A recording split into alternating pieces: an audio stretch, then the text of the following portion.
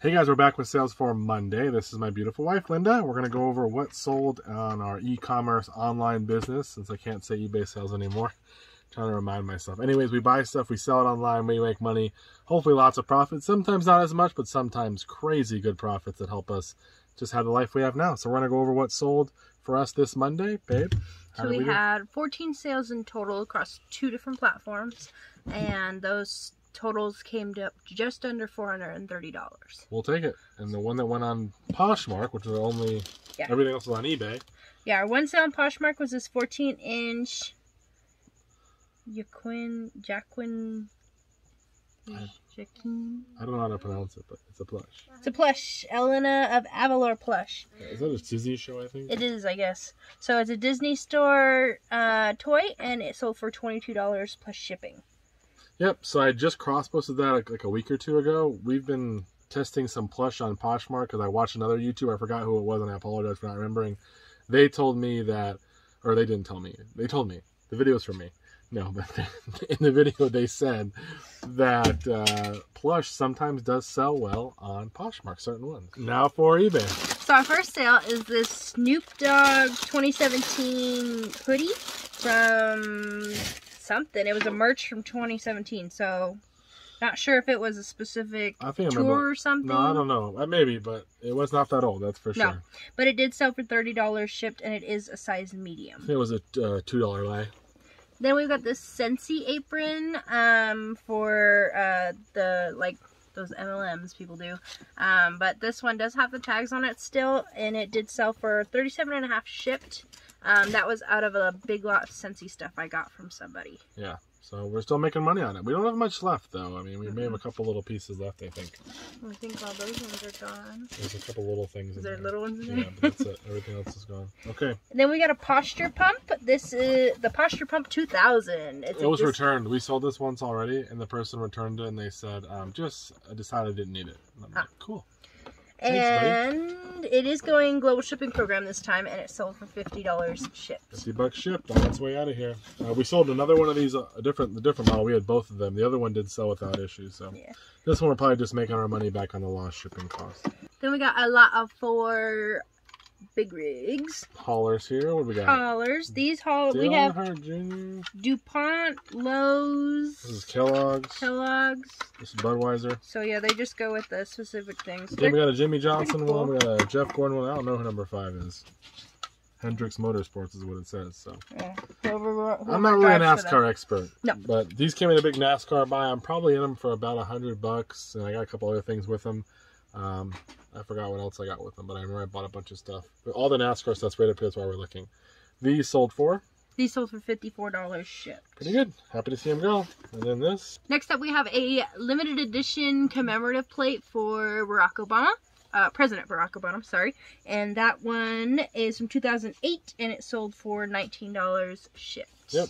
I did not think this would ever sell. It came out of the Rock and Roll buy, I think, but I just was thrown in there. I'm surprised it even sold because there was a lot of them listed, but whatever. Somebody wanted it. Yep. Then we've got a CD. This is Merle Haggard, Out Among the Stars, and it sold for $24 shipped. Good deal. $24 out of a $10 or $5 or $10 CD buy. It's one of the only ones that was valuable. Next up, we got Lord of the Rings for PS3 without the manual, and it sold for $17 shipped. Then we've got, this is a Wall Professional 5-star Legend Clipper. You can tell it's quality by the weight. This is good. Yeah, it's super heavy. Which sucks for shipping, but that's okay.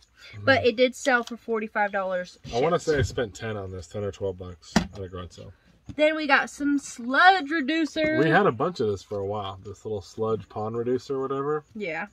We had probably 6 of them. I got them all for like $5 a whole bag, and this one sold for? This one sold for $12 shipped. So yeah, pretty easy multi-quantity listing. I think this is the last one though.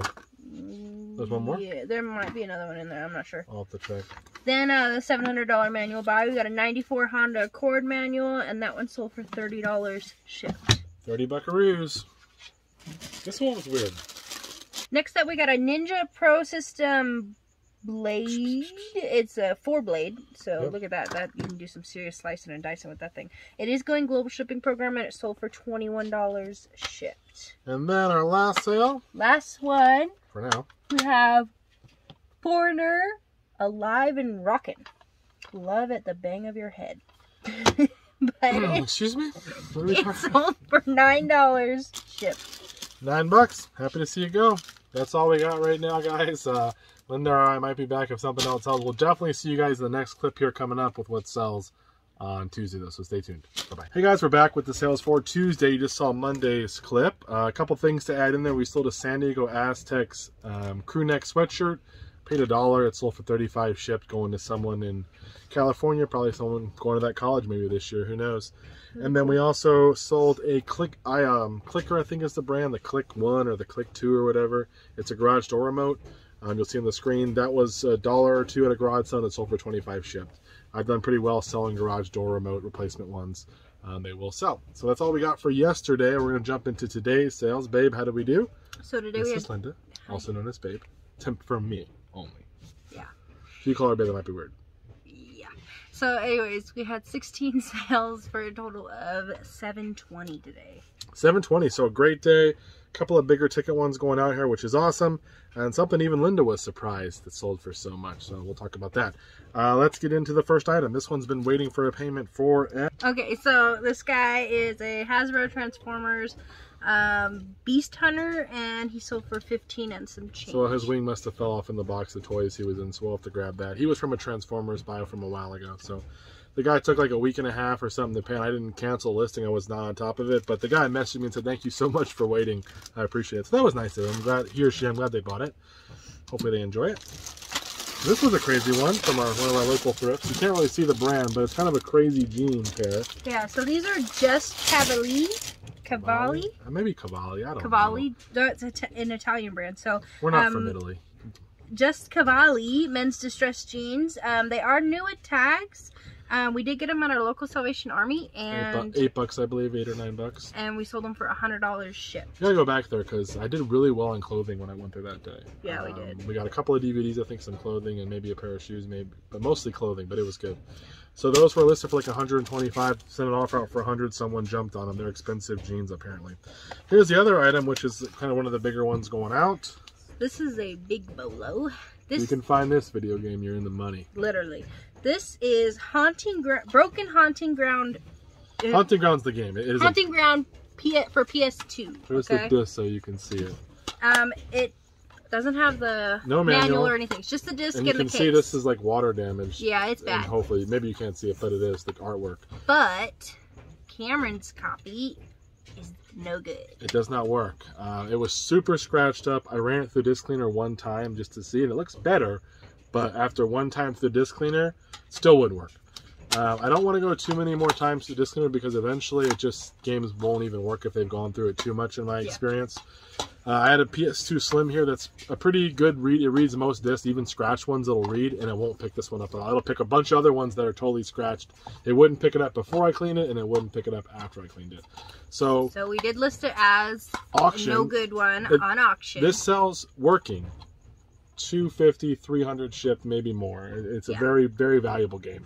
I sold it at auction $99.99. I bought a whole stack of games for $10. There may have been a couple other games worth selling, but this was in there. I'm like, well, if I get $100, I'm happy, and it sold for $103.50. So no, $103.50. Yeah, exactly. $103.50. Yeah, $103.50. That's right. Why someone buys it? Linda asked. Why would someone buy a broken game? This is a rare game. If you want to have a complete collection, and you're never going to play it.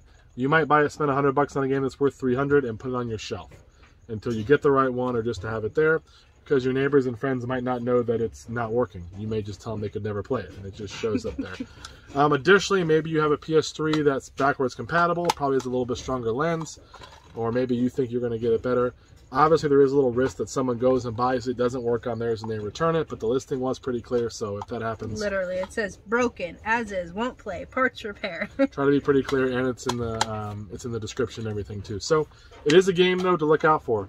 Haunting Ground, very valuable. Next up, we have a Teenage Mutant Ninja Turtles watch. It's Michelangelo. It's from 1988, sold as is, so it doesn't really work so good. No, I think there's something wrong with the battery compartment on it, but... it's cool. It's a cute little guy. Yeah. And it sold for $16 shipped. $16 going out first class. The funny thing is, I was looking for a figure because it doesn't say watch in the listing. Huh. The title does not say watch. That's a Cameron boo-boo right there. So I was like, there's no stinking figure. What is he talking about? And then I opened up the pictures. Guy's an idiot. And I'm like, it's a freaking watch. Like, what the heck? And that should be listing, guys. Don't copy me.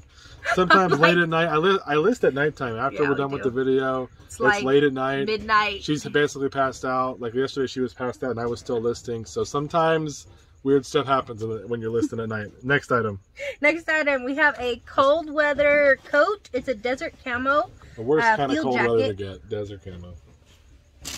But it sold for $35 shipped. But it's big. It's an XL regular, which is a bigger size, obviously. It was like $5. Sold for $35. The woodland ones or the navy parka ones that are like the blue ones, those ones will sell much better if they're the cold weather coats. The desert camo does not sell as well, but it did sell. Made some money. Happy to see it go. And next up, we got a vintage Presto Wee Fry.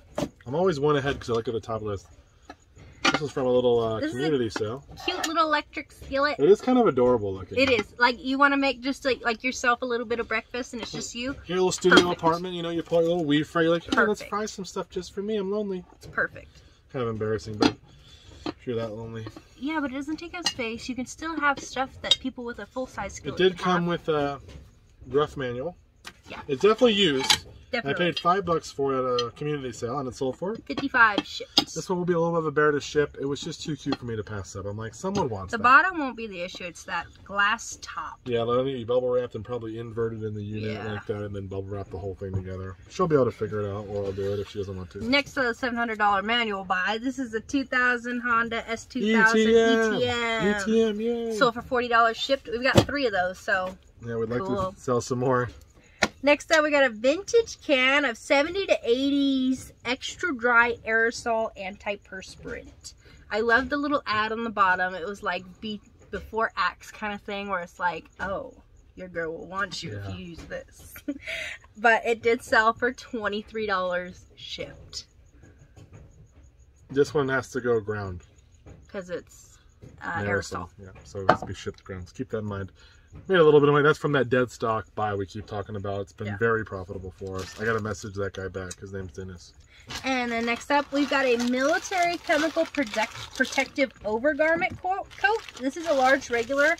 It is vacuum packed, literally. Like you could hurt somebody with it. It is like hitting them with the textbook. Yeah, it's bad. I was like, oh, these aren't good. But it'll be easy to ship because it's already vacuum packed and just slide in whatever it'll fit in. But it did sell for $22.50. We sold a bunch. We used to sell like those for about $30, $35 shipped. We had a bunch in a while back. This is before you were even doing videos with me. I think I had one that wasn't listed, and I finally found and relisted, and the price had dropped significantly. Next up, we have an iMuto? I don't know. iMuto Power Cube. So this thing you take with you, and it charges literally everything. That's a beefy thing right here. It's heavy. Yeah, and it comes with the... We did do it with the... it's like a cigarette charger. Inverter, yeah, so you can do it in your car. There you go. This was from our local thrift store near us. I spent, I think, $15 on this or $20, and the other one was $6, something like that. And so I paid it up for them, but they are brand. This one's brand new steel. The other one brand new open box. They sold for $105 shipped. Yep, they've only been up for less than a month, so that was a good buy. Next up, we have some original Teddy Ruxpin package inserts. So it's got the warranty card, the manual, the care ads, all that cutesy stuff. Yeah.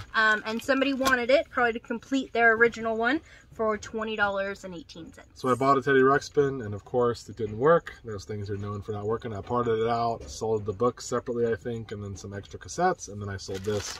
If you do have one that works, you know, the motor works or the tape plays, but maybe the eyes don't work or whatever, one of my friends, apparently a picker, he parted out the actual mechanism that works, the cassette and everything. Like, he was crazy. He took the whole thing apart. On the bear? Yeah. So shout out to him if you want to do that. You can actually make money. He sold all the little parts and pieces and made money.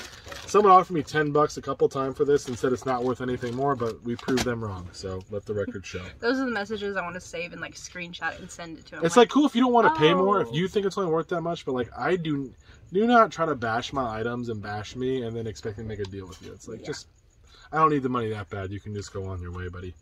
Anyways, next up, this is a realistic Jetstream AM aircraft pocket radio. Yep. And it is a bestie buy. Spent $100 on a whole tub of stuff. I was like, No, she's like, we got ripped off then. We spent $100 yeah, on this item sold for $25 shipped. This came with a whole bunch of stuff. We probably got $400 worth of listings, and I think I have a couple things left. And again, 25 shipped, and it's sold within a week. Next up, we got Shadow Man 2, The Second Coming for PS2. No manual, sold for almost $12 shipped. Yep, and this one is one that was clean with the disc. I can see some residue there. So. Next up, out of the $700 manual buy, we have an 02 to 03 Honda CR-V. ETM day, sold for $50 shipped. $50, nice. And then our best sale of the day, my friends, Chun-Li. Chun-Li plush. You can kick her like from Street Fighter. That's crazy. Do you ever play Street Fighter? Get out of here. Oh. Get out of here. Sold for $9 shipped. You can stay. She can stay, guys. I know a lot of you I'm like sure her. I have. Anyway, it's got a little mark on the front that didn't come out, but she's a cool little plush, and she was like 50 cents. So that's all we got. But I may have just bought a plush that's worth $150 for $2. So you might see that in the coming video. No, that's a different plush that might be worth $107. The one from Foster's Imaginary Home for Imaginary Friends. So that's your little tip there. That's all we got. Linda will be back if anything else sells. There's some time, or maybe me, and we'll both see you in the next video if it sells on Wednesday. So take care, guys. Bye-bye.